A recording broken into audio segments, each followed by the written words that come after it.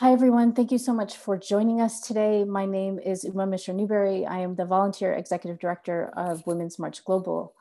Today, we are featuring another webinar in our partnership with Stand With Kashmir.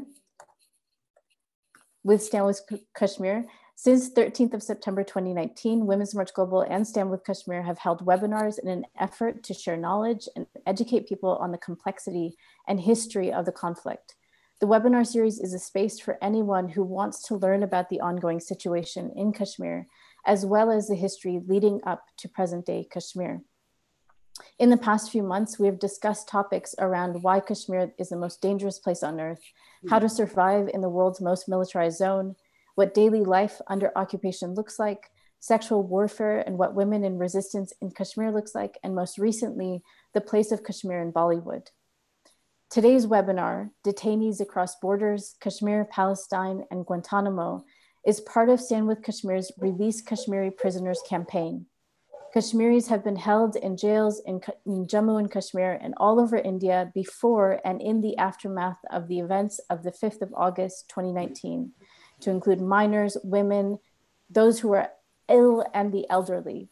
In addition to those who have been languishing in jails for years, for expressing their dissent to India's occupation, an estimated 4,000 to 13,000 people have been detained since the 5th of August.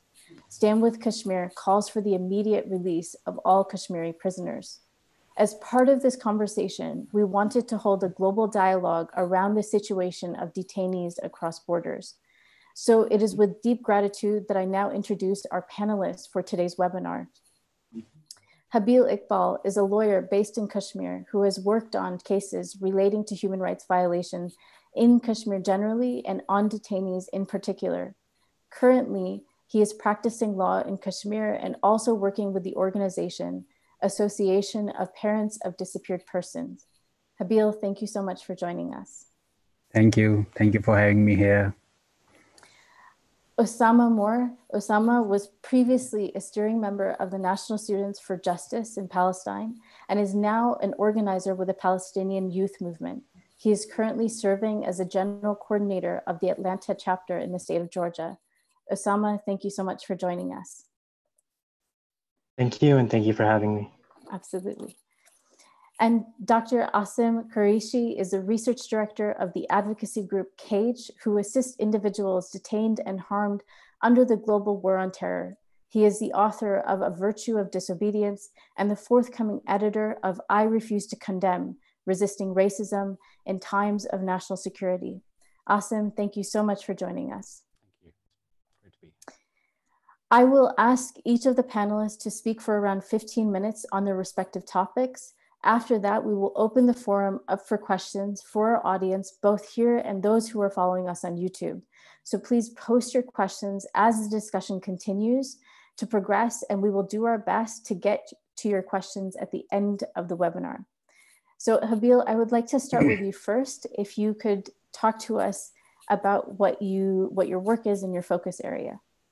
Yeah, first of all, I would like to thank Stand With Kashmir and Women's Global March for giving me this wonderful opportunity. As you said, my name is Habeel Iqbal. I'm based in Kashmir.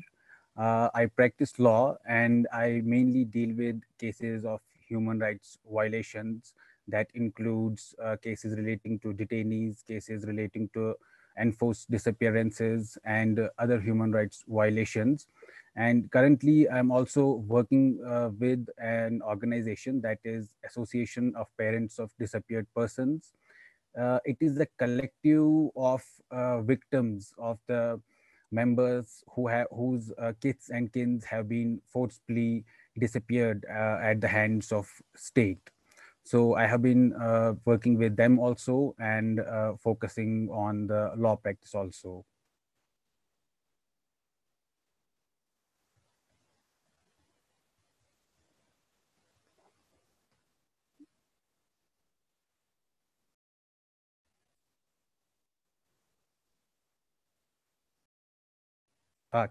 Am I audible? Yeah. So coming to the role of the detentions in maintaining the occupation, Well, I can say that since 1947, the Indian state has systematically used the detentions and arbitrary arrests, that includes also the preventive detentions, to politically suppress the people of the Jammu and Kashmir.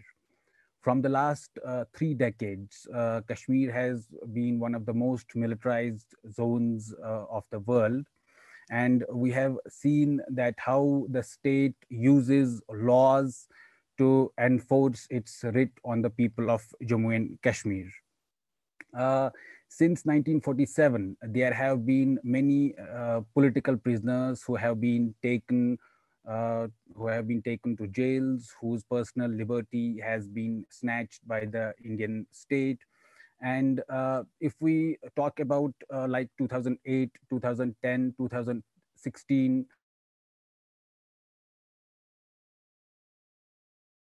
and we saw unprecedented arrests, detentions, and other methods that include torture as well. Especially, I would like to talk about post August 5th, 2019, when India deoperationalized the Article 370 in Jammu and Kashmir. And since then, even according to the Home Ministry sources of Indian government, around 7,500 people were arrested in Jammu and Kashmir, and around 450 were detained under a law that's known as Public Safety Act. I'll come on to that later also. And that included minors also. Even the state also recognized that some of the minors were also detained under administrative detention. These arrests have been broadly under acts such as Public Safety Act, Unlawful Activities Prevention Act, and as I said, we'll come to that again. So, about the role these detentions play in maintaining this occupation, I can safely say that we are living under a permanent state of exception here, a state of emergency in which the Indian state uses extraordinary laws to maintain sovereignty, and it wants us to believe that it's for the good of the people that we are invoking such stringent and harsh laws. So it's the laws which these authorities use. It's these laws which legitimize their excesses. In a way, we can say that we have legitimated excesses here. Under the garb and under the color of these legislations, the draconian measures are imposed on us. It is these extraordinary measures which help the Indian state control and dominate the people of Jammu and Kashmir. I can say that those who hesitate to wallow in the pure discourse of colonialism, they hide behind the fig leaf of the law. So for them, law is the mask which they use to perpetuate their excesses. So it's the mask which really muddies the water, which obfuscates, which confuses, and we can say it kind of nauseates the perpetrator. He kind of gets an excuse. So it gives him that sense that what he is doing is right because it is legal. So that's what most of the people in India and also outside believe, that what is happening in Kashmir is not wrong because it is legal. And why it's legal? Because it has the legal backing of laws, because we have seen how the laws operate here. So that is one part, that what role do these detentions play in maintaining the occupation. And now if I come to the part that of a political prisoner, who is a political prisoner and what are the demographics of these political prisoners who have been taken under arrest here since, I can say, 1947. Uh, so as most of us may be knowing, political prisoner is a one whose liberty has been deprived because of his political opinions. He holds an ideology, and that's for which he is either persecuted, prosecuted, convicted, whose liberty can be deprived in many forms. It can be an arrest, it can be a detention, and it can be torture also. We have seen how these, they work more or less in tandem with each other. So that's one part of that, who is a political prisoner. And we have to see here what's the role of the legal structure, because once we say that somebody has been prosecuted for his political opinions, that means we are impugning that there is a political motivation. Although the political motivation is a political concept, but it is the legal structure which makes it possible. It is the legal structure which perpetuates it.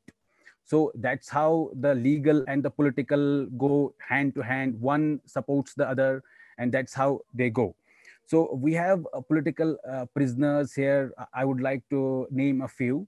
Uh, we have Dr. Qasim Faktu, who has been in jail for the last 27 years. And he has been convicted under a law which was known as Terrorist and Disruptives Act. This act, which was in vogue in Jammu and Kashmir, it was a very harsh law, because it could also you could also be convicted for a confession given to a police officer. It made it admissible that even if you are giving any confession under any duress, it will be used against you. So he was convicted under this act. He is in jail for the last 27 years. But owing to the hue and cry, this act has been repealed now. But he continues to be languishing in jail for the last 27 years. And although this act has been repealed now, we are seeing that Yasin Malik, who is a resistance leader of Jammu and Kashmir, who is facing a trial under this act now. And can you believe he is facing a trial after 3 decades now? So the Indian state is saying that you had killed some Indian Air Force personnel, but that was long 3 decades back, and he was here in the public gaze. So we can safely say that he is one more political prisoner who is languishing under jail presently.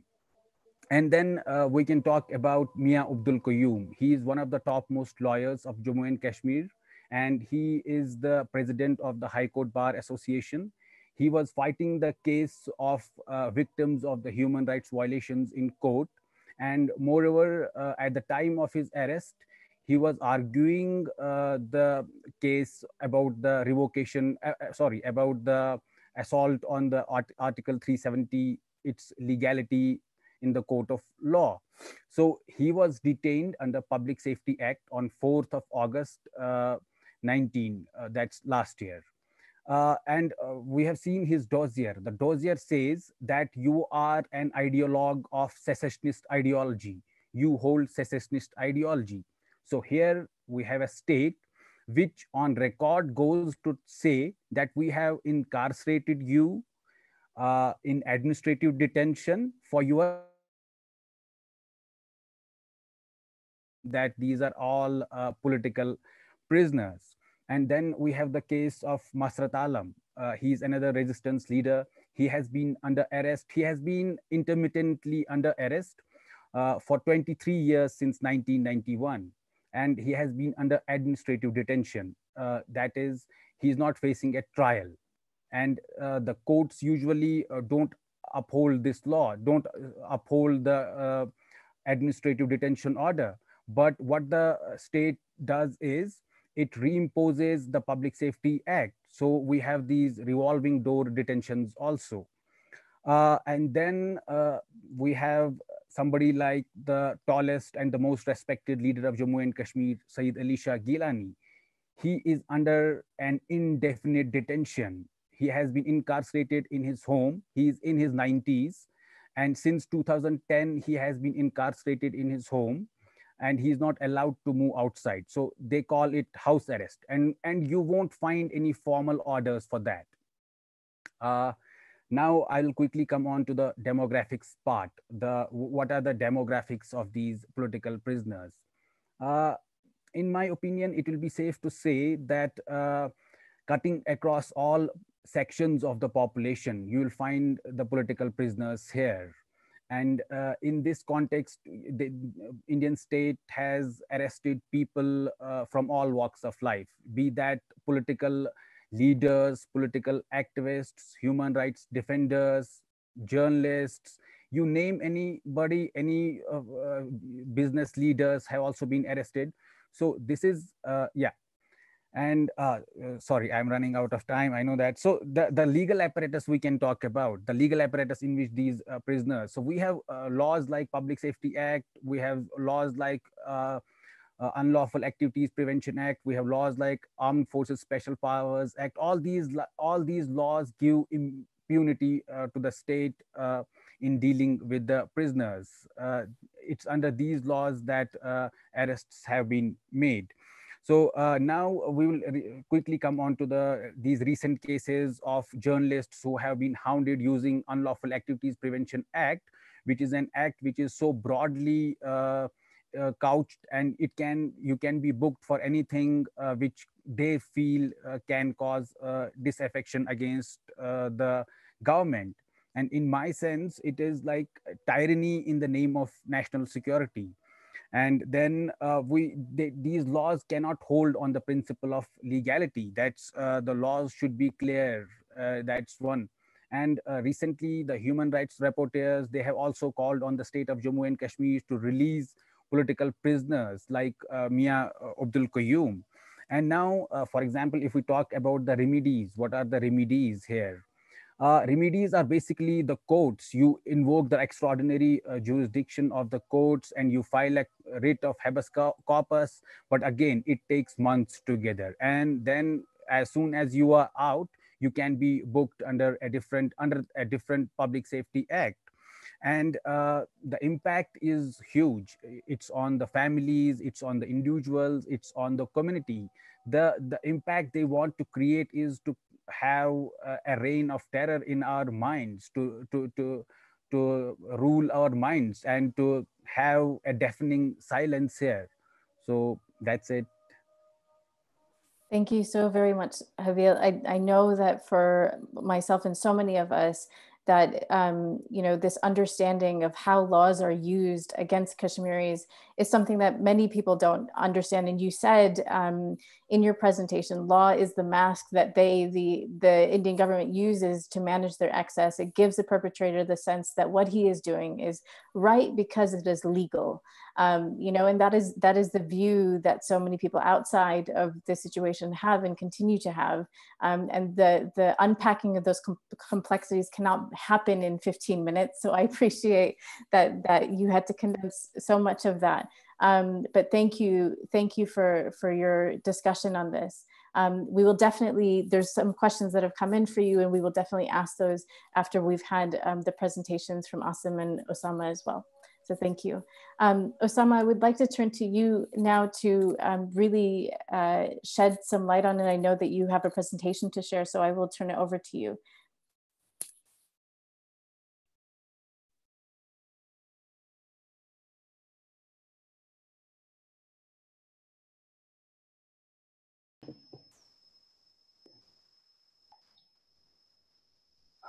Is my presentation?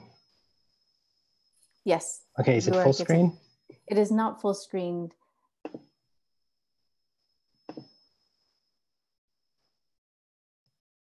Perfect.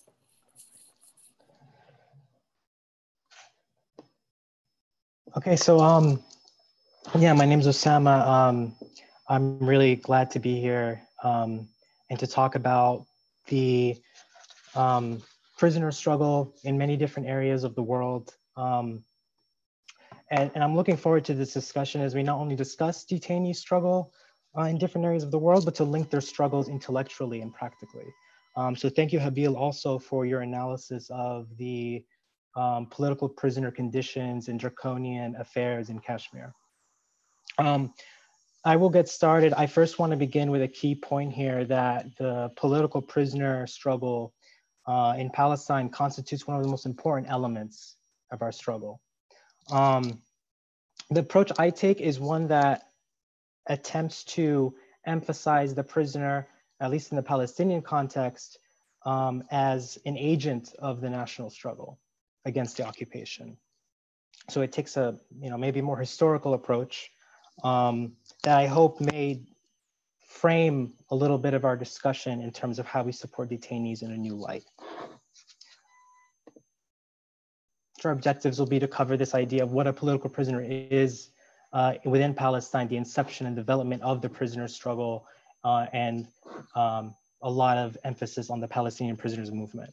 So one thing to note really is that there isn't really a universal definition of what a political prisoner is. There are varied definitions. Many institutions, many human rights institutions have kind of different parameters of what defines a political prisoner. But I would say, basically speaking, I would say that they basically constitute a category deemed by the state to be undesirables, people that are deemed to be a threat to state hegemony.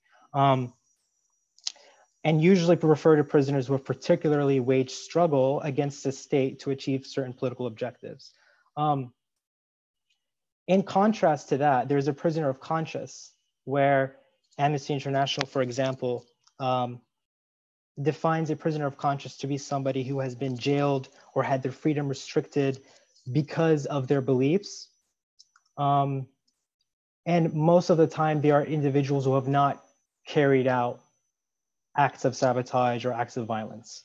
And the people who have advocated for violence cannot be deemed prisoners of conscience. So the difference here is that you will have Amnesty International, for instance, and some other liberal institutions that will actually call for the release of prisoners of conscience, but are very careful to go beyond that and advocate for the release of political prisoners if they deem them to be too radical or too revolutionary.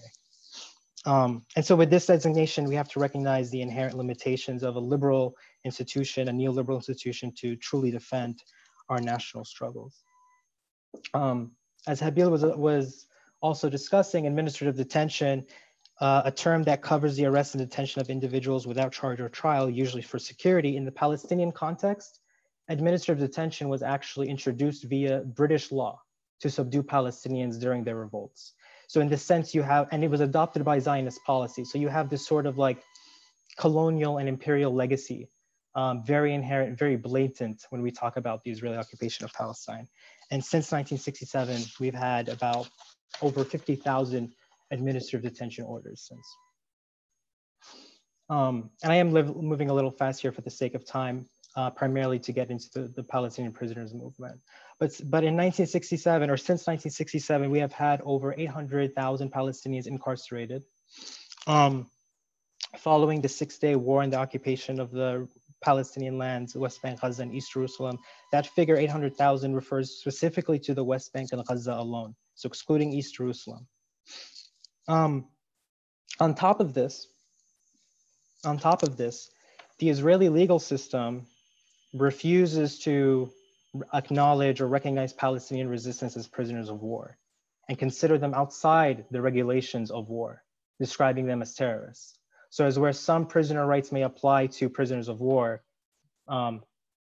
they apply much less so, or there's a lot fewer rights that can be applied to people that are deemed terrorists. With that said, the objectives of Israeli imprisonment of a population mass imprisonment is to isolate and is to pacify. So it's to isolate Palestinian revolutionaries and dissidents from the rest of their society, and through that process to pacify their nationalist aspirations. So since 1967, that's really been the sort of character of the Israeli policy of mass imprisonment. And from this, you've had a response to the Israeli attempts. And that response is really manifested in the Palestinian prisoners movement. So as the imperial and colonial prison is meant to disconnect the prisoners, disconnect its inmates by isolating them. In contrast, the inmates of the prison seek to communicate, seek to reconnect themselves to each other and to their society. And that's exactly what the sort of precursor to the prisoner movement did in Palestine, is that we began to see organizing begin early in late 60s, And some of the early actions they would take is simply utilize new tactics of communication. So for example, writing on cigarette papers, messages, and passing them on to each other discreetly in defiance of the prison guard, or writing in a capsule or capsule, writing, again, a letter and kind of rolling it up, putting it in the capsule and passing it discreetly in order to, again, communicate and transfer knowledge in defiance of the occupier, and even going to the length of swallowing the capsule and then discharging it through their stool when they go to another area of the prison. So that's the level at which they went to communicate and to build community. Democratic decision-making really characterized the kind of early process of organization we see in the early days of the Palestinian prisoners movement, and I'll elaborate on that. So the objective here also, or like the sub-objective, is the attempt, we're trying to get into the first intifada and to describe the experiences of the prisoners during the first intifada. So we're jumping, but to give some political backdrop of this period, I feel like this context is important. In 1982, the Palestinian Liberation Organization was expelled from Lebanon. And so by the Israeli invasion of Lebanon. What that exile did was cause a shift of local leadership within the occupied territories to rely more on mass-based structures and less on armed struggle. So they're seeing the defeat of the representative body that was carrying out armed struggle. So you see the shift in work against the occupation. So what this looked like was mass-based structures, popular committees, unions among every sector of the Palestinian people. The point here that I'm making by highlighting this backdrop and then getting into this sort of shift in the mass-based structures is to point out that the prisoner movement reflected the broad changes that was happening outside of the prison. So what I mean by that is, as you've had this shift away from armed struggle, you had more and more Palestinians be, and especially young Palestinian students, be detained by the Israeli occupation based on mere affiliation with a group conducting resistance, even nonviolent resistance against the occupation. So now we're having more and more younger students in the prisons. At the same time, so we're having a diversification of the demographic. We are having a decentralization of the sort of hierarchy and the rules within the prison organization. So in this sense, we see this kind of link between the university and the prison as incubators for the Palestinian movement, producing new leaders over time. So academia, and what I mean by that is the university was also a site in which Palestinians and Palestinian academics used academia as a way to resist against, and their right to education to resist against occupation. At this point, as we're leading up to the first Intifada, which was launched in 1987, we can say that the internal education programs, which is what the Palestinian prisoners movement was conducting, these programs were, you can say, schools of revolution. And what that means is, as a community, the Palestinian prisoners were organizing programs of education covering history, foreign languages, including Hebrew, political theory, and more inside the prisons. A production of magazines written in notebooks featuring poetry, literary criticisms, political analysis. So in a sense, the Israeli prison became a major site of political organization.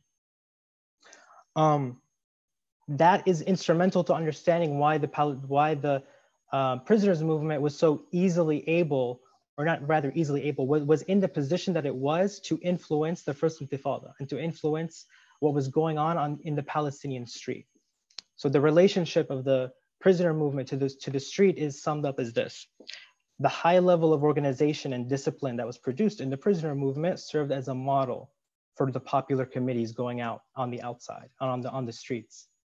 And also the growth of the popular committees outside empowered the PPM in that more and more through mass imprisonment of these young Palestinians, the Palestinian prisoner movement, and not just young Palestinians, all Palestinians, the Palestinian prisoner movement began to be reinforced.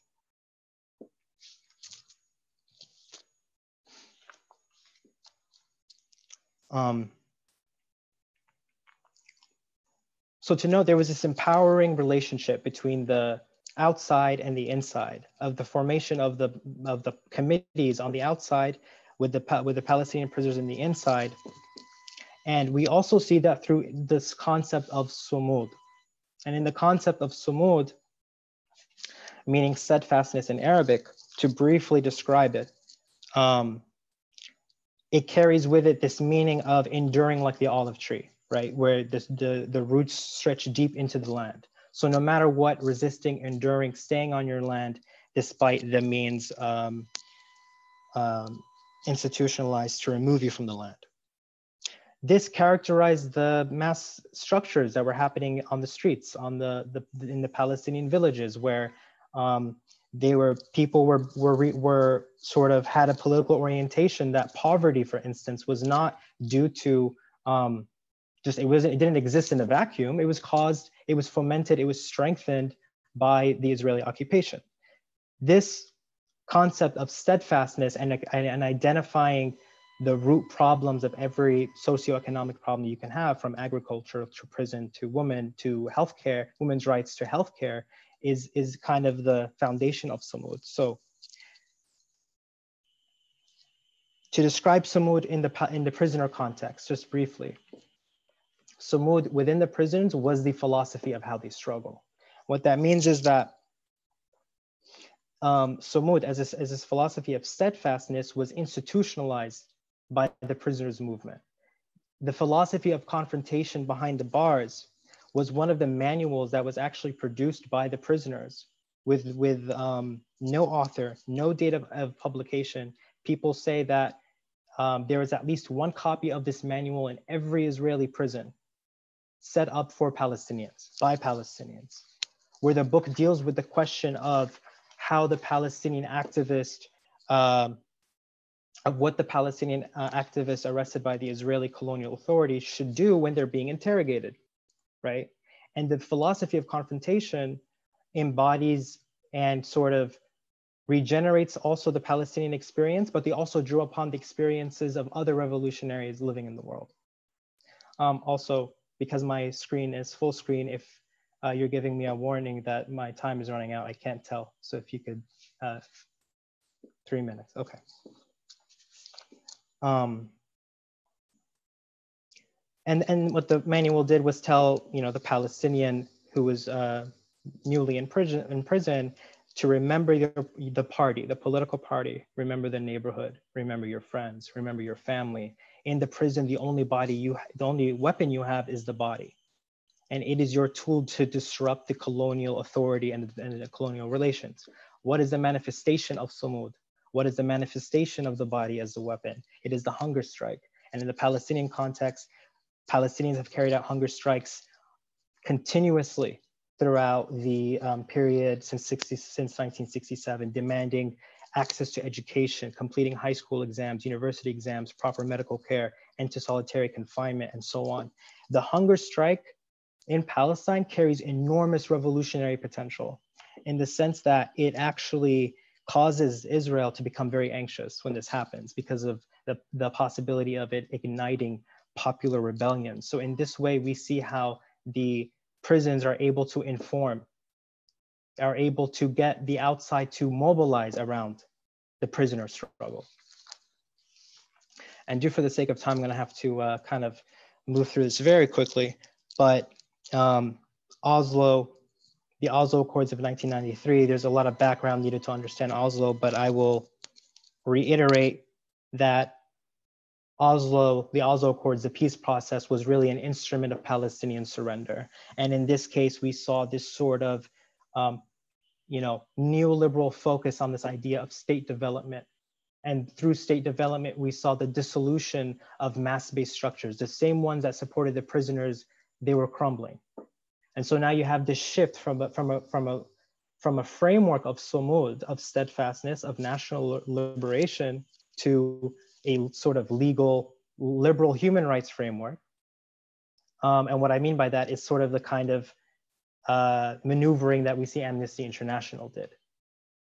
And this is just to say that the struggle of the prisoner today is very dire. because of the dissolution of those mass-based structures.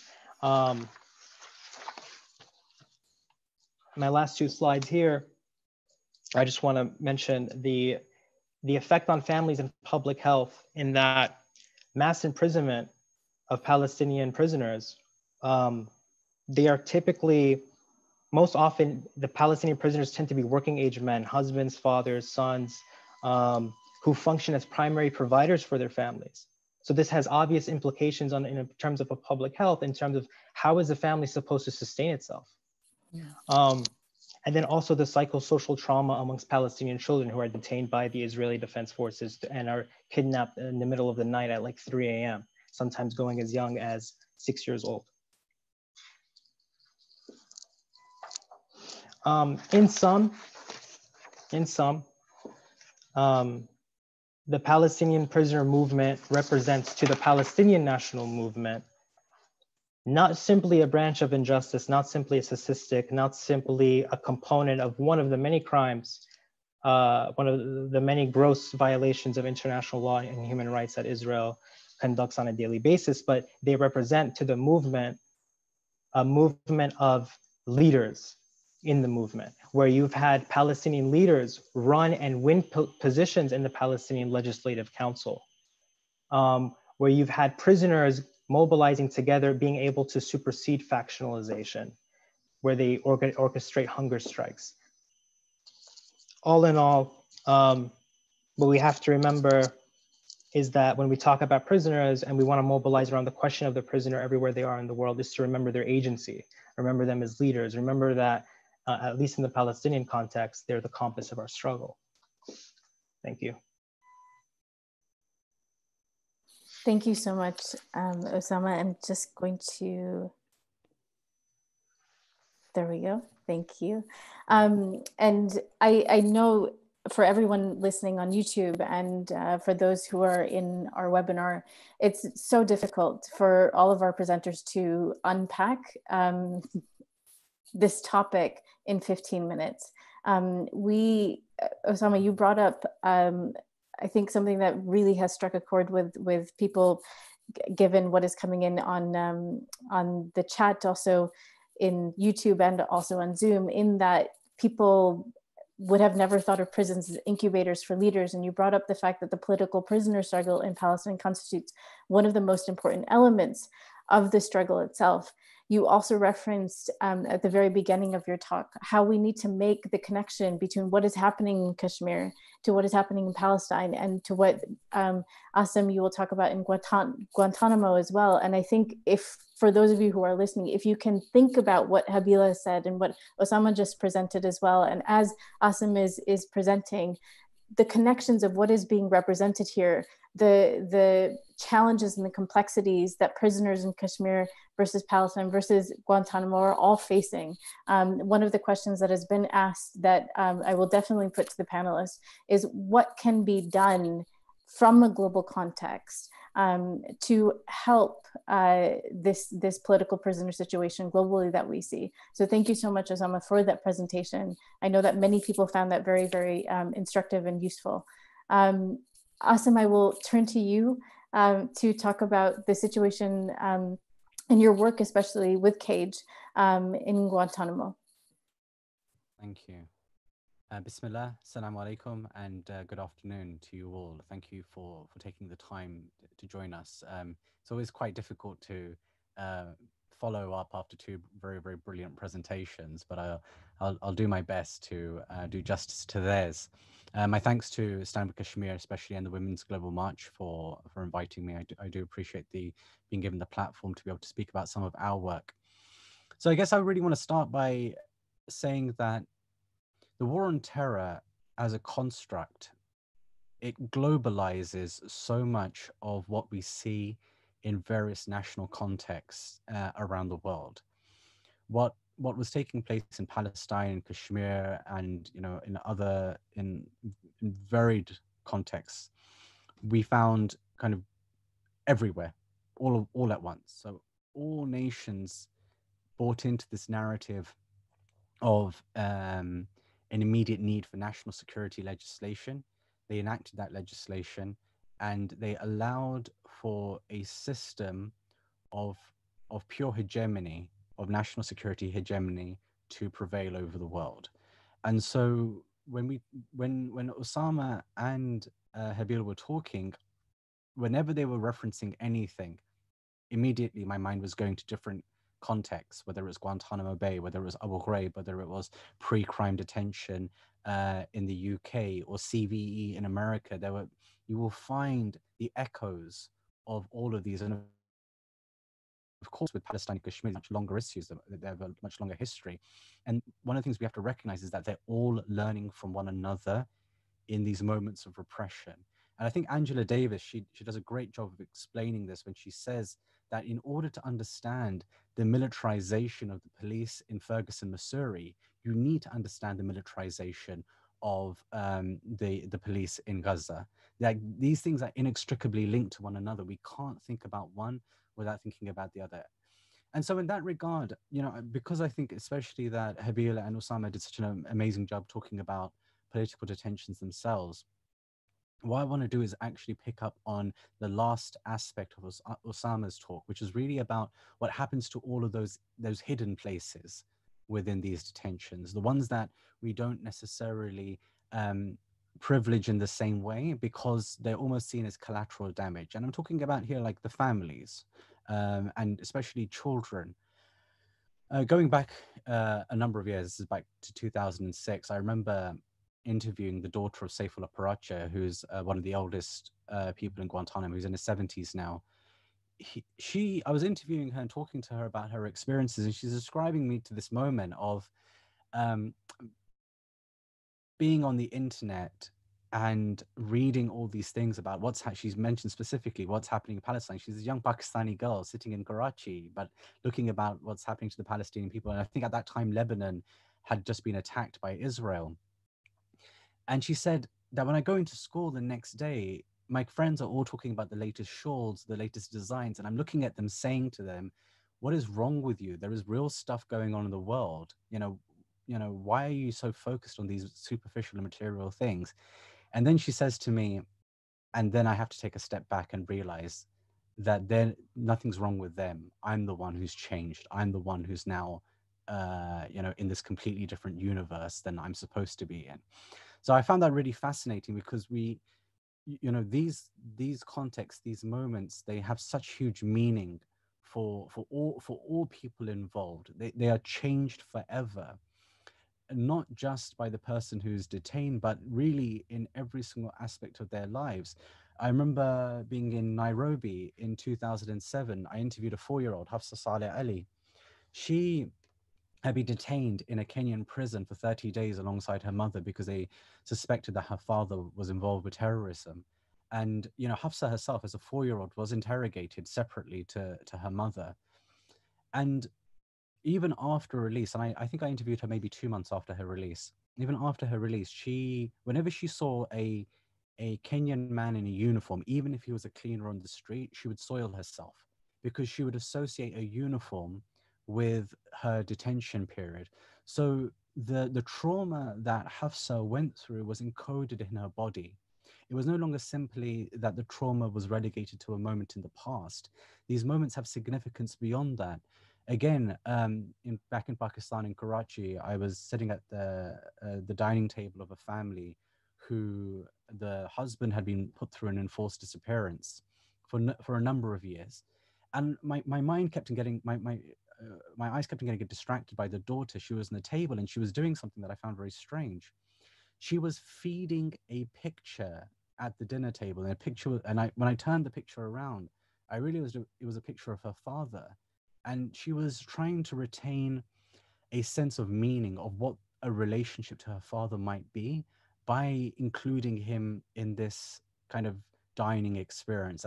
It's dinner time, it's breakfast time, it's lunchtime. My father's here, and I'm going to include him in this process of dining with him.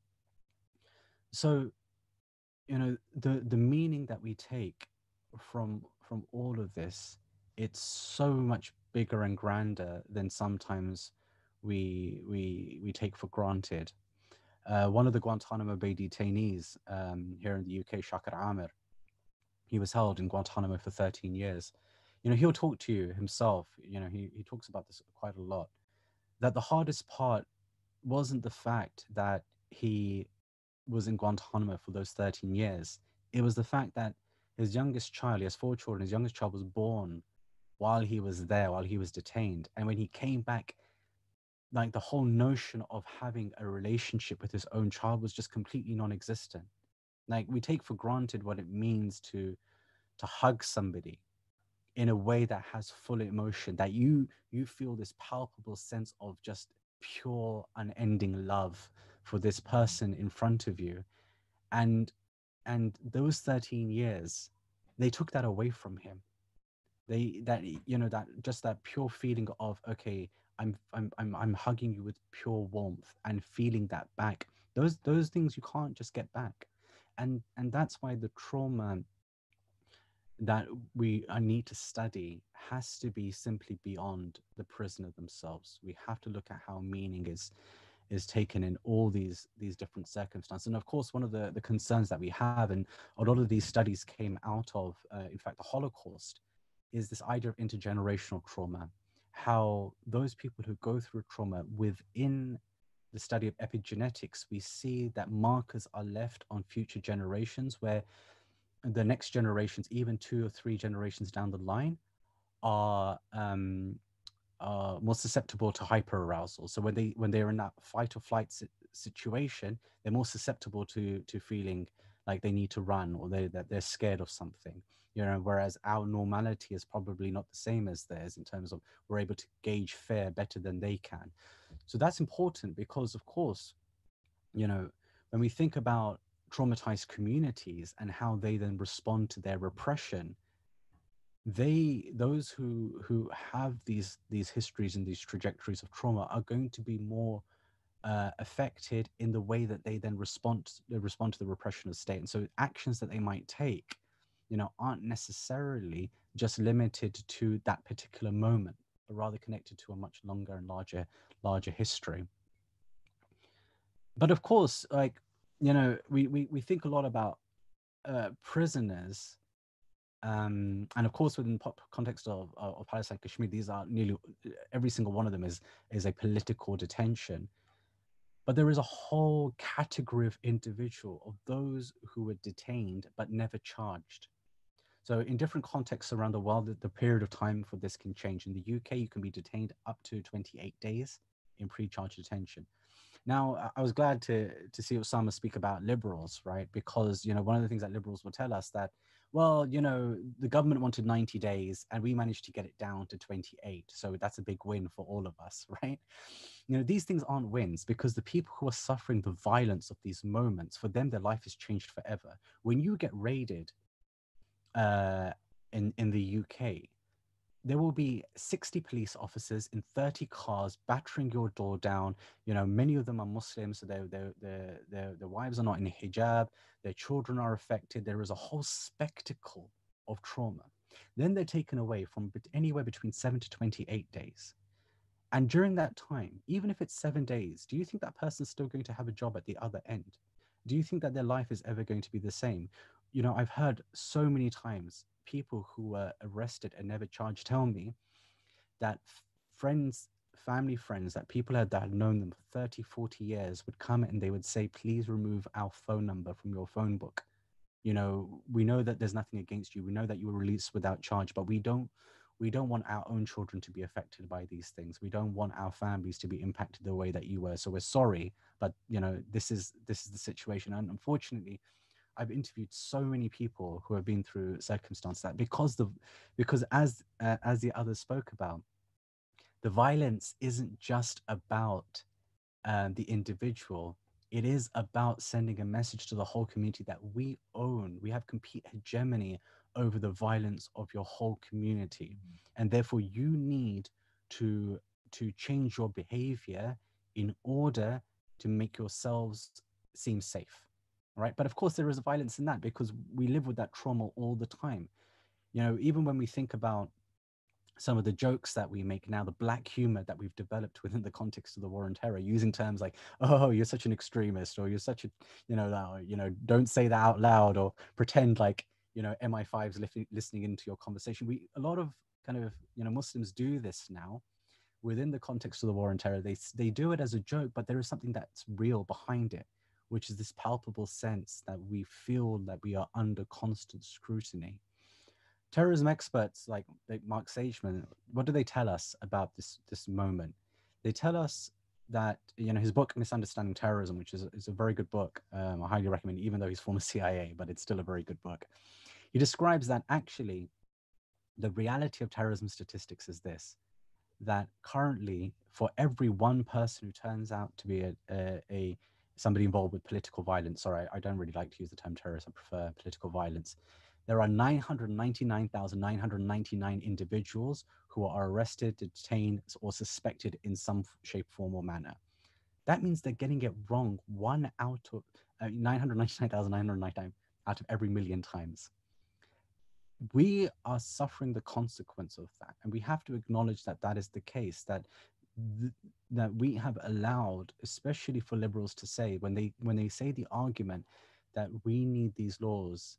This is a price that we have to pay. The only people that are paying that price are largely Muslims and those who are considered to be seditious to the state. Because now we see, for example, in the UK, environmental activists having terrorism laws being used against them. So anyone who's considered even slightly seditious to the power and the hegemony of the state, especially towards neoliberalism, they are then brought into the rubric of being seditious and therefore within the rubric of terrorism.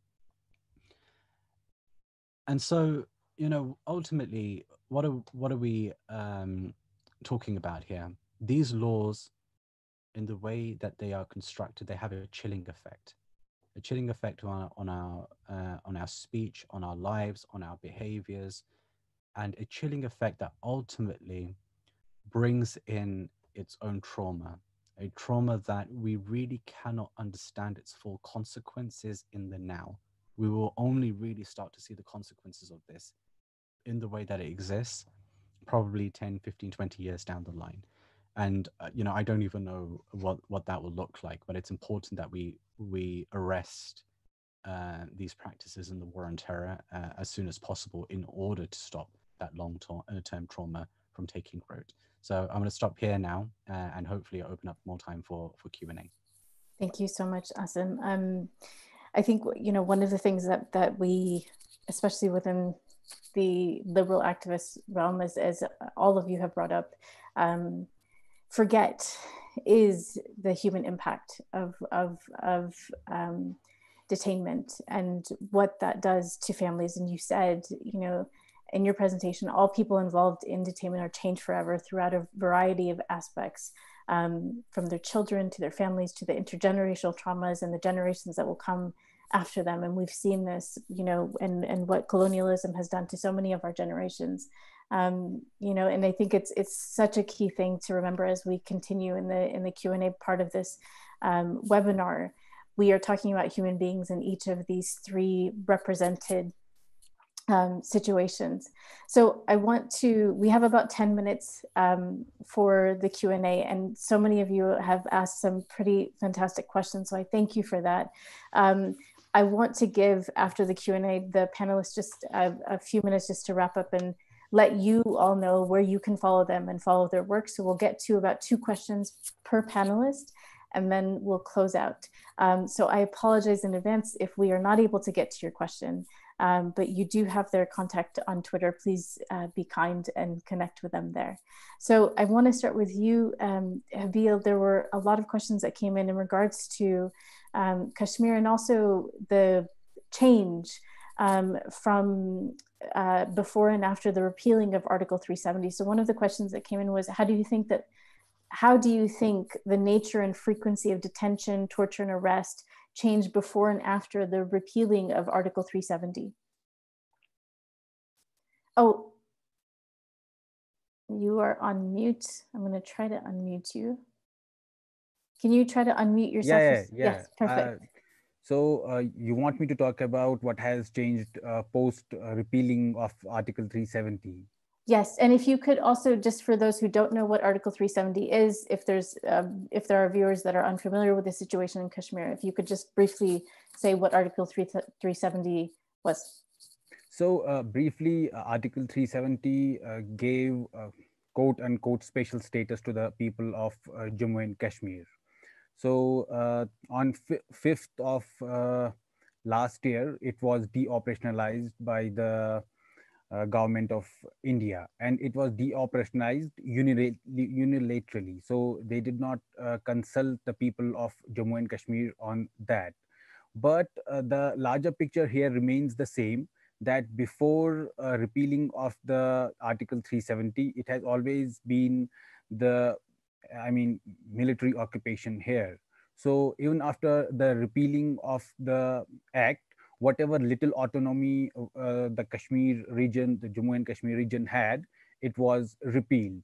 So basically, the attempt is to change the demographics, and if any possible solution to the Kashmir conflict arises in the future. So once you change the demographics of the region, so then you can alter, what you want, how the results are going to be. So that is their basic motive behind the repealment, behind the deoperationalizing of Article 370.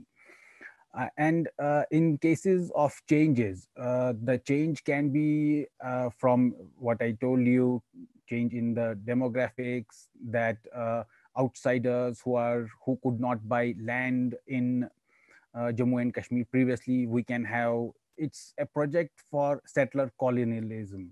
We can say that just like in Palestine, we had settlers who took over it, and then we are seeing how Osama elaborated everything about Palestine. So this repealing of the act is seen as a beginning of the same settler colonialism in Kashmir.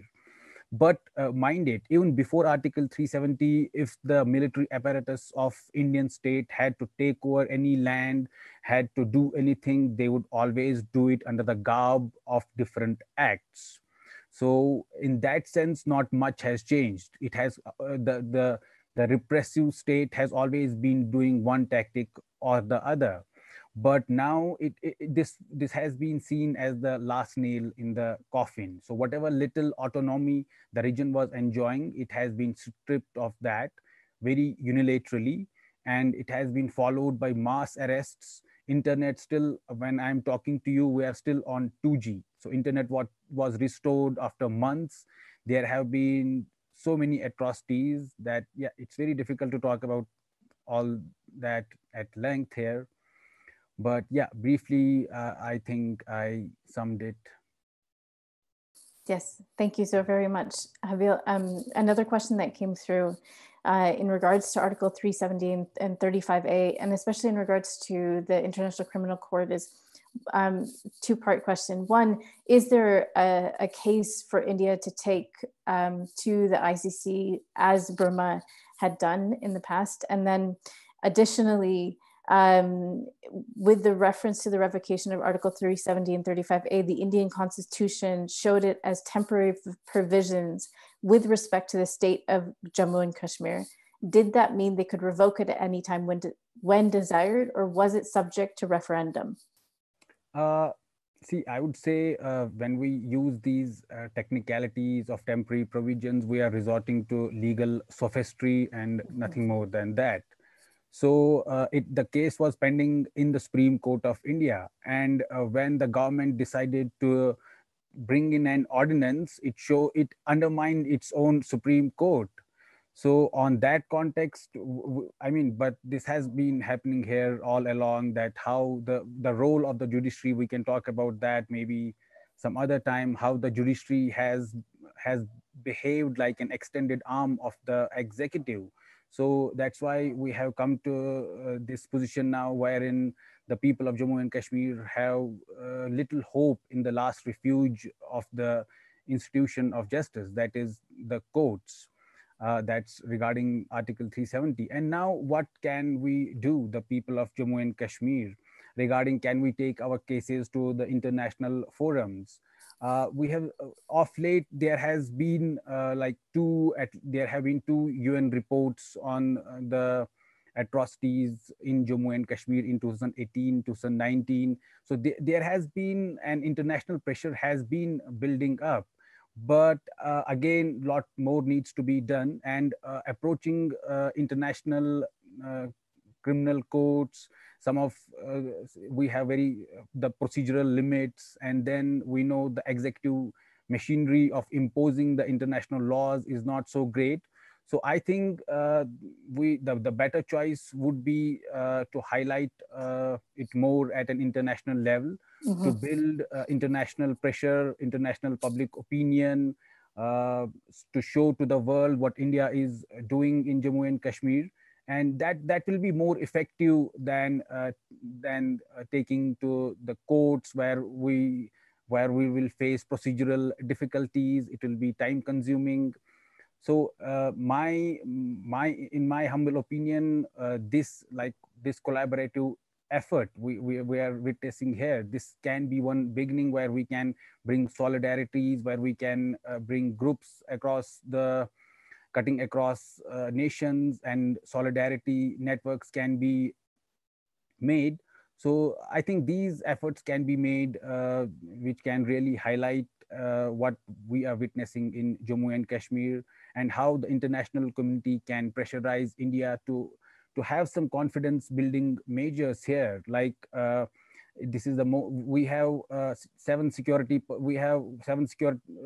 one civilian has 7 security personnel. So this is like they should at least begin with demilitarizing and revoking some of these draconian laws, and then maybe sit on the dialogue table with Pakistan and people of Jammu and Kashmir and settle this once for all.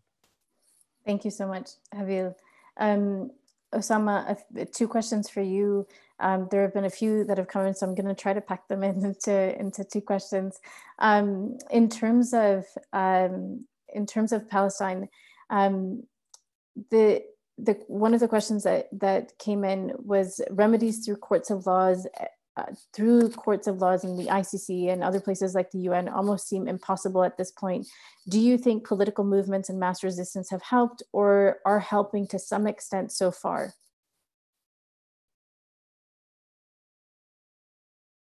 Yes, I think so. I think they've really, at least in the sense of the international stage or the sphere of publicity, I think mass-based movements, resistance in terms of even something as small as advancing the language. We've seen a huge shift in the kind of language used to describe the Israeli occupation, used to describe the affairs in Palestine, even within the United States. And I think with that being said, I think it's also not sort of a legitimization of these structures if people deem it necessary to pursue kind of relief through the official legal mechanisms, right? Like going to like Palestinians who have gone to the Israeli prison services or gone to the Israeli Supreme Court, just as a contrast to mass-based structures and resistance, and requested through legal means, reducing the sentence, or at least charging the Palestinian who they've been detaining for who knows how long. I think those approaches actually serve to sort of expose even more so the Israeli insistence on violating international law and human rights. And one last point, I think, on this idea of, and I don't know if the question was referring to mass-based movements just in Palestine. I was kind of thinking of it as it refers to the global solidarity movement. Even within the US, as I said before, there was a point at which no one could have said, like 10 years ago, or more than 10 years ago, that Israel is an apartheid state. The kind of shutdown, the kind of censorship, which still goes on, but was so severe that it was unthinkable. And now it's not unthinkable to be able to, as a student organizer, get on campus and push for, a BDS resolution, or to call Israel an apartheid state. So I think, at least in terms of language, yes. In terms of actually alleviating the material conditions in Palestine, no. Final point is that when the International Criminal Court in 2004, I believe, released their advisory opinion saying that the apartheid wall in Palestine was, they deemed it illegal. I mean, it's still there, right? So it's a difficult conversation in terms of how to balance these approaches. Thank you so much, Osama. And then another question. These are kind of, this is kind of three questions in one, so I apologize if it's, okay. I'm trying to pack it in. It has to do around COVID and also curfew for Palestinians. So how do Palestinians survive during indefinite curfew? How are they impacted? And what do you see as the impact of coping, or can they cope with COVID-19? And how are prisoners, what is the response to prisons and COVID in Palestine?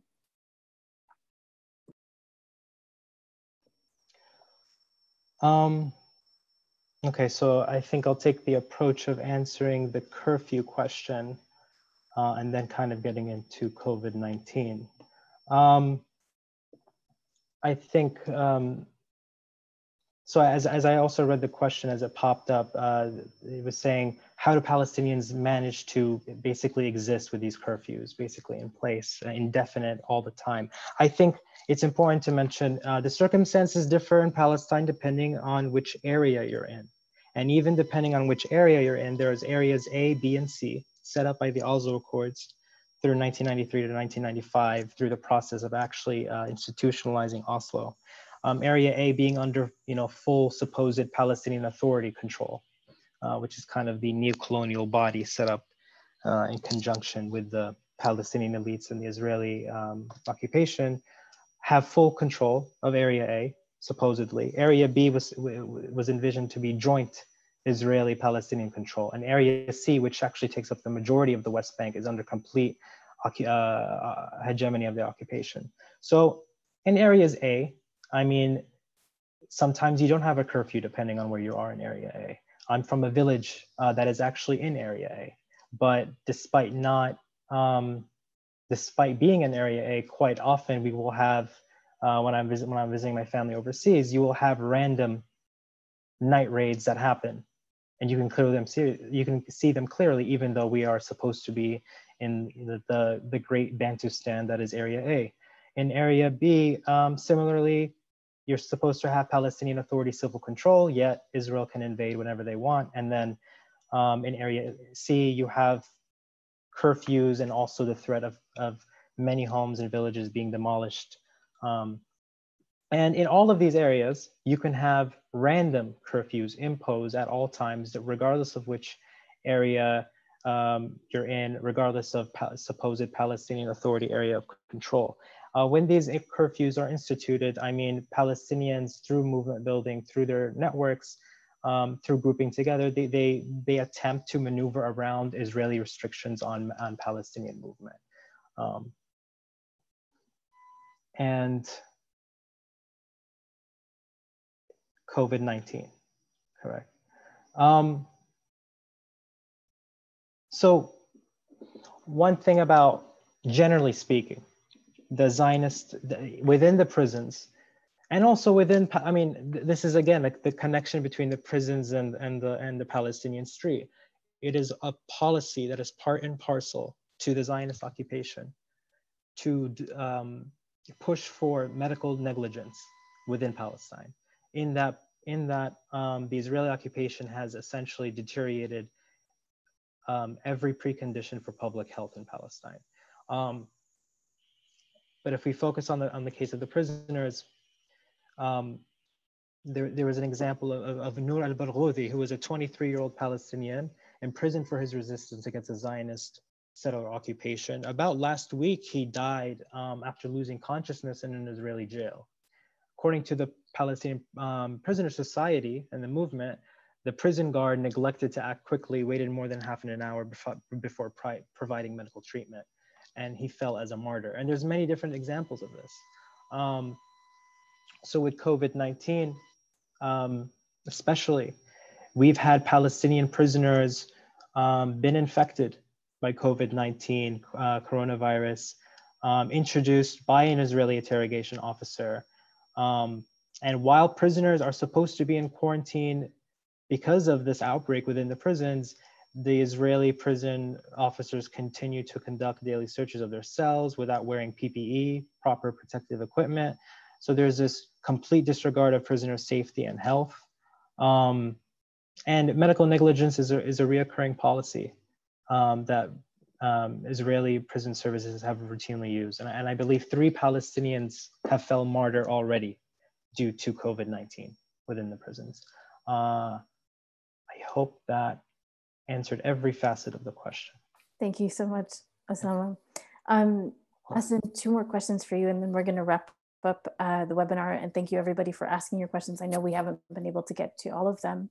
Asim, one of the questions, this question came through on Zoom. How can we influence the international community to realize that families and friends of prisoners are victims as well? The questioner gives an example of a sister of a physically and mentally tortured detainee for 120 days, stating over and over through those 120 days that she feels like she is the one who is being imprisoned and tortured, and the effects are unbelievably real.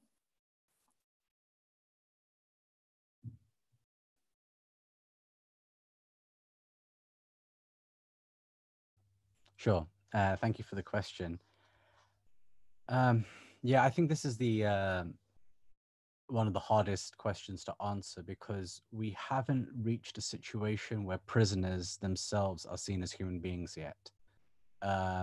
And so, you know, trying to extend that understanding of care and concern beyond them, you know, that seems like a dream from another reality, maybe, because I mean, like I was saying in my presentation, the biggest problem that we have really is the extent to which those who are supposed to be our allies are constantly telling us that this is a price that we all have to pay.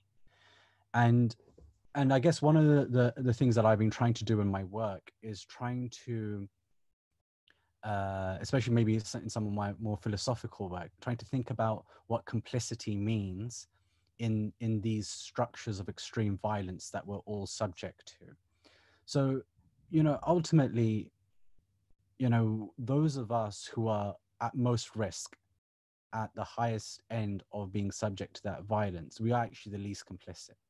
You know, the detainee themselves, the families of the detainee, in the system and the structure, we have to understand that they have zero agency. All they want is their life back, or some meaning of a life that is well lived and well fulfilled, right? And so there is no judgment upon them for trying to use the system. And, you know, as Habeel mentioned himself already, that the law itself is part of the violence of the system. And so we, you know, they are the least complicit. But as we move away from the individual, their family that's impacted, then it's the community. The community suffers the violence as well. It sees the violence, it suffers the violence, it becomes scared. There's a less of a complicity there, okay? By the time we get to the liberal media, the liberal NGOs, the amnesties that Osama mentioned, they should be the ones taking the most risks at holding the structures of violence to account. And, you know, this is something that I've been very, very forceful on in my work, that, you know, those who suffer at the hardest end of the violence are definitely the least complicit in the system. Their use of the system does not indicate that they think that the system is okay, as liberals tell us. Liberals want to give us the idea that building in human rights safeguards into racist structures somehow is okay. It's not okay. The structure is still racist.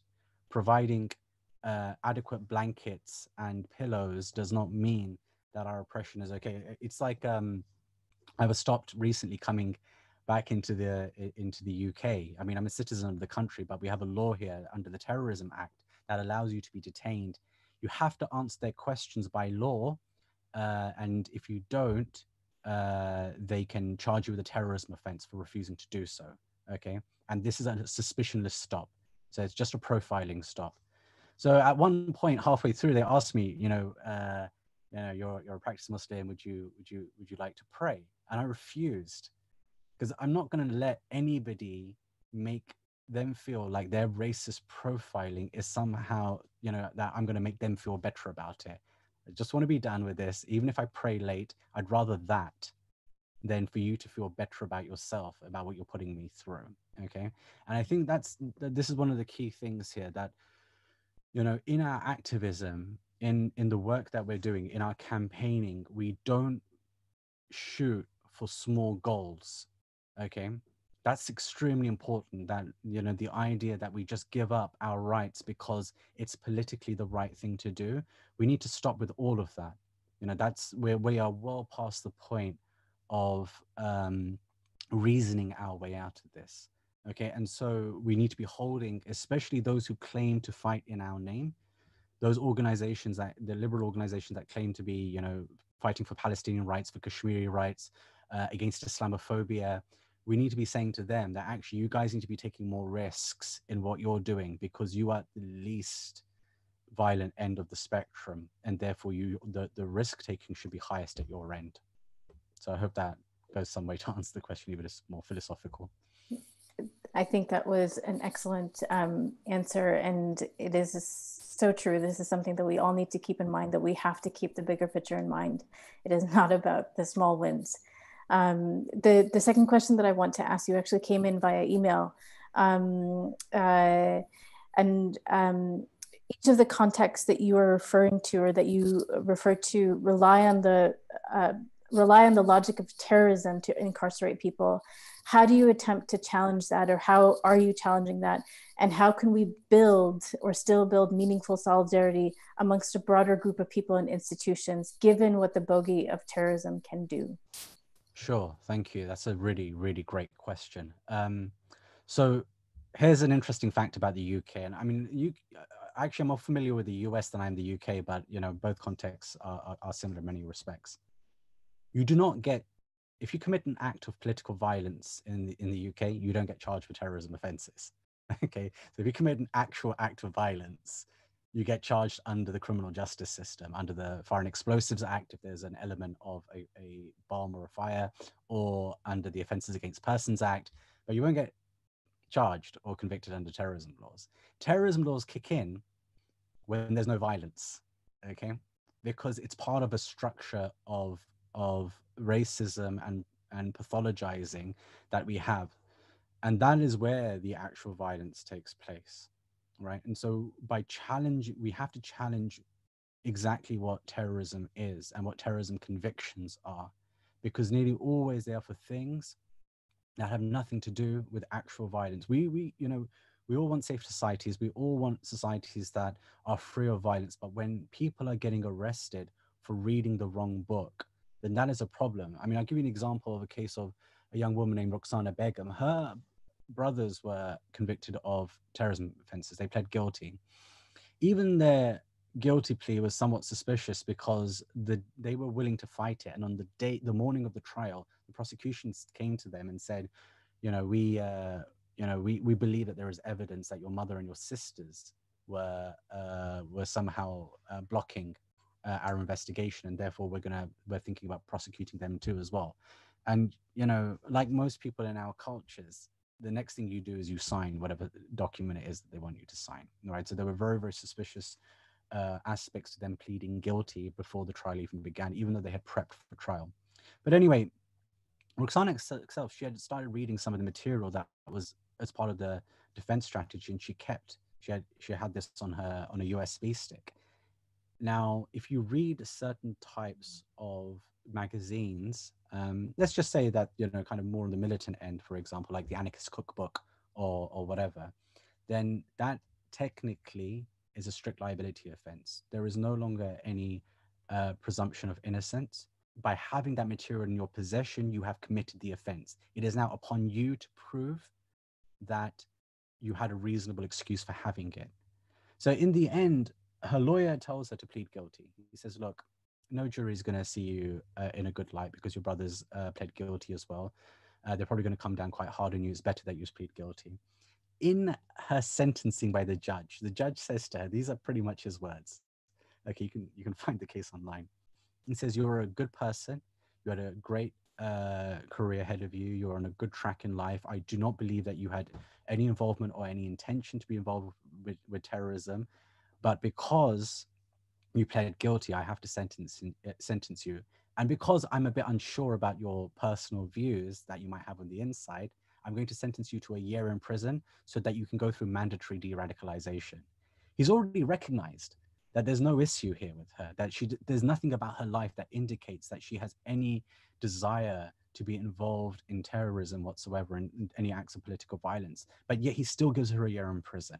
And then while she's in prison, she has to go through all these assessments, and they ask her questions like, what do you think of these, kind of far right groups? Well, she says, if you're going to ban certain Muslim groups, then you should ban these groups as well. And they would like label her down as having an us versus them mentality.